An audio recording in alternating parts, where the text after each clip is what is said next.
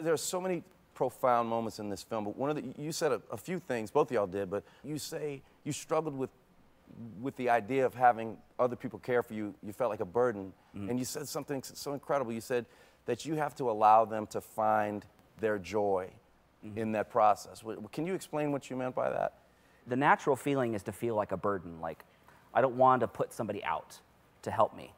But what I found is that Patrick finds an immense amount of joy helping me. My wife does. A lot of my friends and family do, church family. And why would I want to rob them of that joy, right? It's an incredible act of selflessness, I think, to get to that point.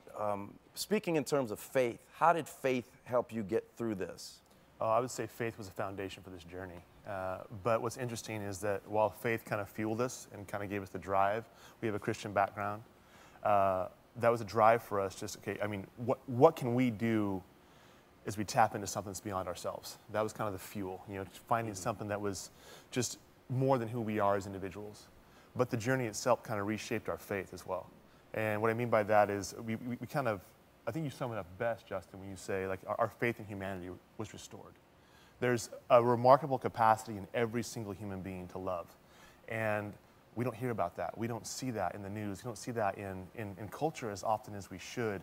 And this journey was one that just showed us there is so much love out there. Sure. And that's, at the end of the day, that's what should fuel every decision we make. Is it grounded in loving somebody? If it's not, it's meaningless. You're absolutely right. And that brings me back to the first thing I said to y'all, which is this: I want this show to be a reminder to people. You see this incredible hate online. People voicing opinions about people with not just a difference of opinion. I don't like your jacket. Right. I hate you because I don't like that jacket, or I don't like who you voted for, or I don't like who you believe in. Right.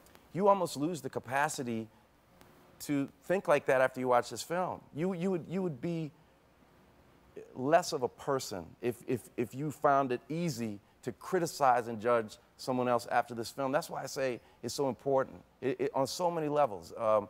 Justin, tell me about the work that you're doing with the Muscular Dystrophy Association. Yeah, so the MDA has been along my journey ever since I was first diagnosed.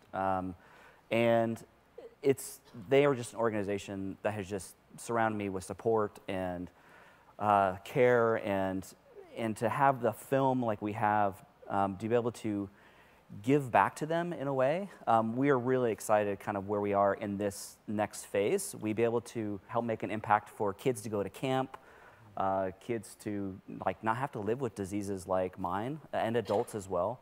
So it's an awesome opportunity to be able to give back to an organization that has given me so much over the years. So how cool is that? I'm so happy to hear that.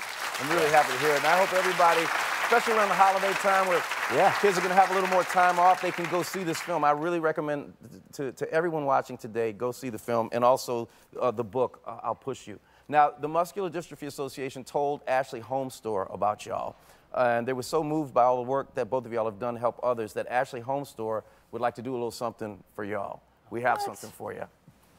No way. A super check. It's massive. No way. They are presenting you with $25,000 in home furnishings. What? Thank you. Just a little something because we love you. Justin and Patrick, it's an honor to have you. Please come back and see us. I'd love to talk to y'all some more.